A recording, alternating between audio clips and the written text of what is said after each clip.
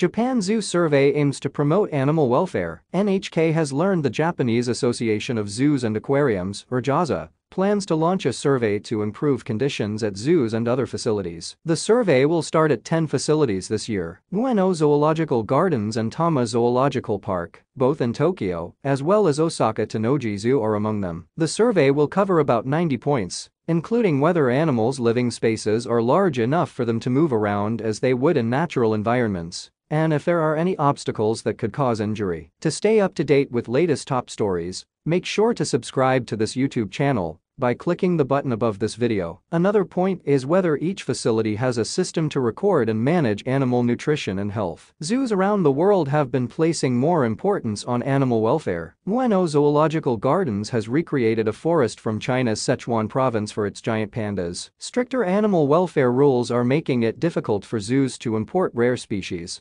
as more scrutiny falls on how they keep their animals. JAZA says that many zoos have been just showing animals to entertain people, but they are also required to help preserve species. The association says it will try to create an environment in which animals can live comfortably. JAZA is made up of about 140 zoos and aquariums around Japan.